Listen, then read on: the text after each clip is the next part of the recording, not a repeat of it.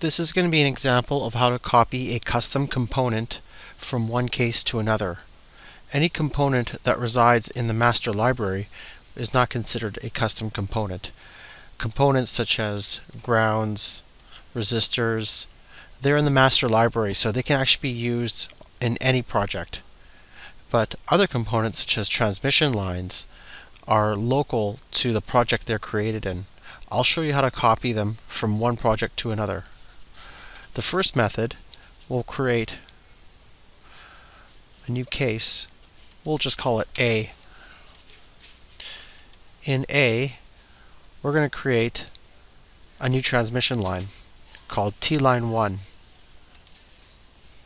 There we go. Let's go edit the definition, and let's just add some models to it. We'll add the Bergeron model.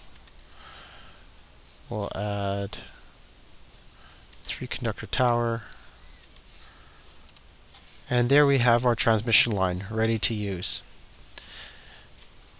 Now the problem is, let's create a new case. We'll create a new case called B.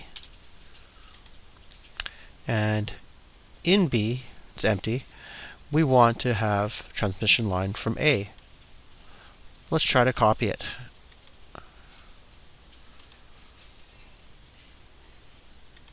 That doesn't work.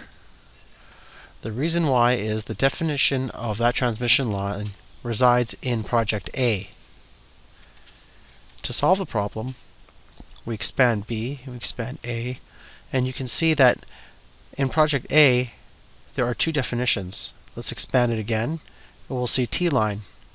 You can right-click, copy, go to project B, right-click on definitions, and paste definition.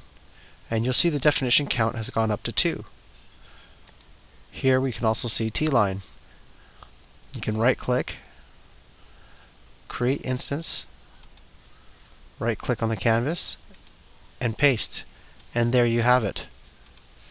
Now any changes you make to the transmission line definition here will obviously not be reflected in the transmission line in A.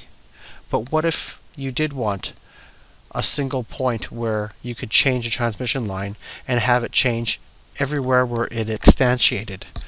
I'll show you how to do that right away. Let's get rid of B, we'll unload that.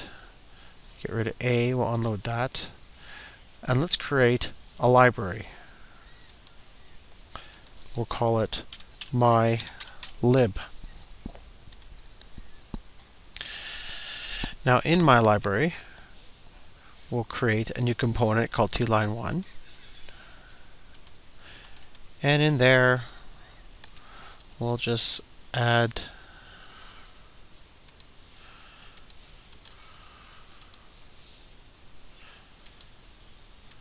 the models.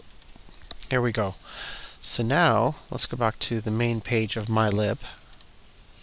You'll see a transmission line here. Now let's create several projects. New case, we can call it A1. We can create another one called B1.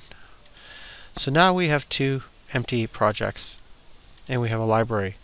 Now I can just simply copy from the library, go inside A1, right-click and go paste, and go inside B1 and right-click and go paste. Now we have 2 instances of a transmission line coming from one library. Any change we make to the model of this transmission line will instantaneously be reflected in both A1 and B1 because their instances are derived from the definition in my library. Thank you.